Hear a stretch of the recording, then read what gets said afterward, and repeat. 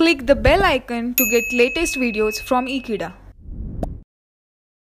Hello friends, in the previous lecture we have understood that is how we can do the oxidation of aldehyde and ketone as well as how we can do the reduction of aldehyde and ketone.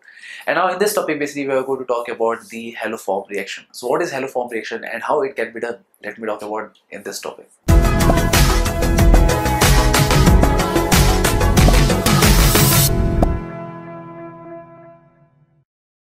So in this topic we are going to talk about the haloform reaction. So what is haloform reaction and how it can be done? Let me talk about that here.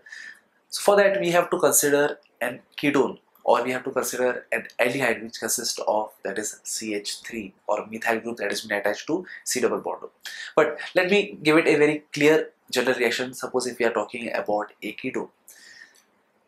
Suppose if we have that is R C double bond O CH3. Suppose if this is a ketone that we are talking about. So obviously we understand that is this ketone, because of this CH3 that has been present over here or because of the methyl group that has been present over here, this CH3 will be converted into a haloform. So now let me introduce the other reagents also, and the other reagents are basically 3 moles of NaOH, that is what we will introduce, and this is basically known as sodium hypohalite. So this sodium hypohalite has been produced because of, if we take that is NaOH along with that of that is X2, and suppose if we hit it, so whenever NaOH will react with the halogen that is Cl2Br2 or I2, it will form that is NaOX, and that is basically known as sodium hypohalite. So we'll use 3 moles of NaOX, and that is how basically the reaction will proceed in such a manner that is we could get the following product, and that is RC double bond O ONA. This is nothing but the sodium salt of the carboxylic acid, but the rest of the thing we could obtain is this CH3 that could be converted into CHX3, because here basically 3 moles of X are been there, so therefore CX3 it will be produced, while the rest of the that is 2 moles of sodium, because 1 mole of sodium is been attached over here, so therefore the 2 moles of sodium that will be removed in the form of that is 2 moles of NaOH. So in this reaction we have got the sodium salt of carboxylic acid, but yes, we have also got a haloform. So that's the reason the reaction is known as haloform reaction. So I could elaborate this reaction very easily. Suppose if we will consider the example. So for that, let me give you an example here. Suppose we consider acetone that will undergo haloform reaction. So that is CH3 C double bond O CH3.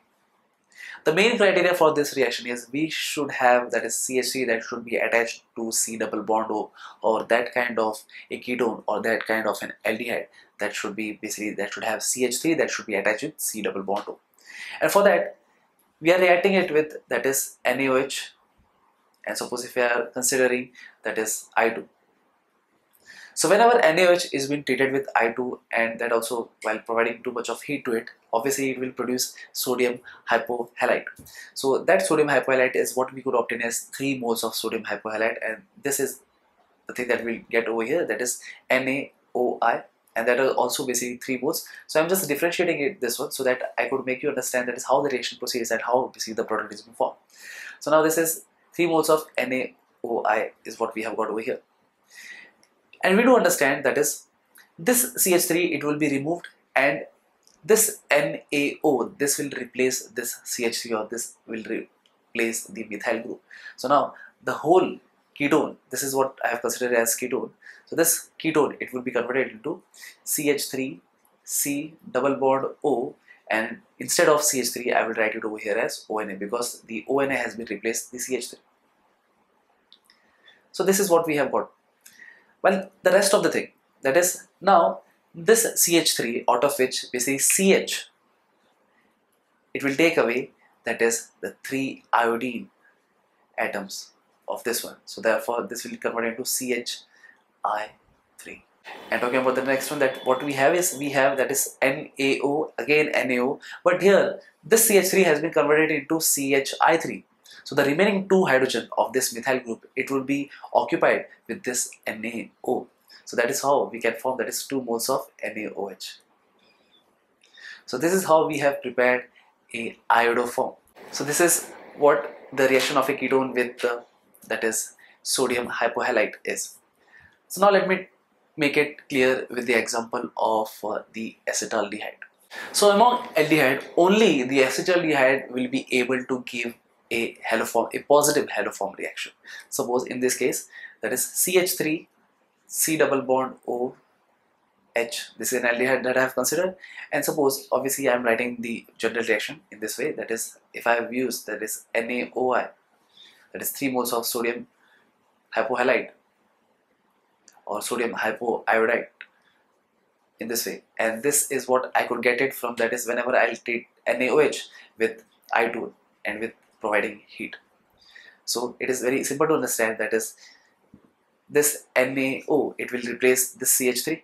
So therefore the product that we could get is, that is HC double bond O, HC double bond O, and here it will be ONA.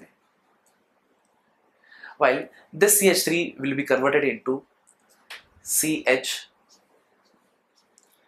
I3, that is iodoform, and the rest of the thing, that is NaO, it will take away one of the H from here, and again the NaO, it will take one of the H from the methyl group, the hydrogen. So therefore it will be converted into, that is 2 moles of NaOH. So this is how we have got, that is iodoform here also. So what is the significance of haloform reaction? Suppose if we have a ketone, or suppose if we have a ketone which consists of a methyl group. So while doing this reaction, or while making the reaction to proceed in this way, we could get a iodoform, or that iodoform is basically a yellow PPT, or it will be of yellow color. So if that positive test comes, then we could easily understand that is the compound or the ketone that we are testing, that consists of a methyl group also, that has been attached to C double bond. So that is how we can easily distinguish between other ketones and a specific ketone which consists of a methyl group that has been attached to C double bond. So this is how the positive test it could give us, and this is how we can differentiate a ketone with the other one. So similarly, we can also differentiate the aldehydes also, if that aldehyde consists of the acetaldehyde. So this is what I want to discuss about. So thank you friend for watching this video. I hope you have understood the haloform reaction, and I hope I'll see you next time. So till then, don't forget to subscribe Ekeeda channel. Thank you so much.